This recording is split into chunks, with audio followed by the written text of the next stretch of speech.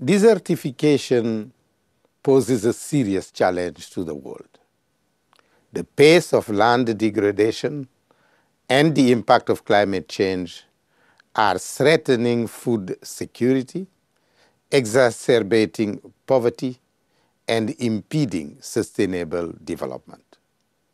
Those living in dryland ecosystems, especially rural and pastoral communities, are the most exposed to this threat.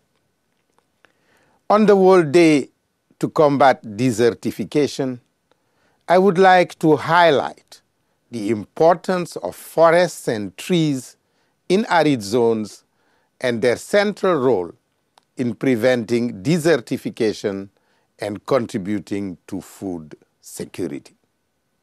Indeed, forests and trees in arid zones are central to understanding the process of desertification.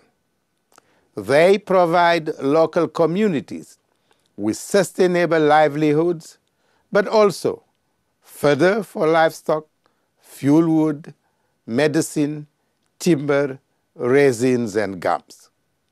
They are invaluable for carbon storage and for the provision of clean water and for soil protection.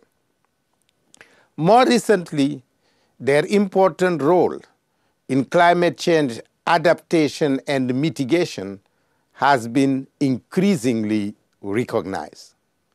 This is why FAO is working in close collaboration with the WDCD Secretariat and other partners to explore opportunities for raising the profile of dryland forests and trees.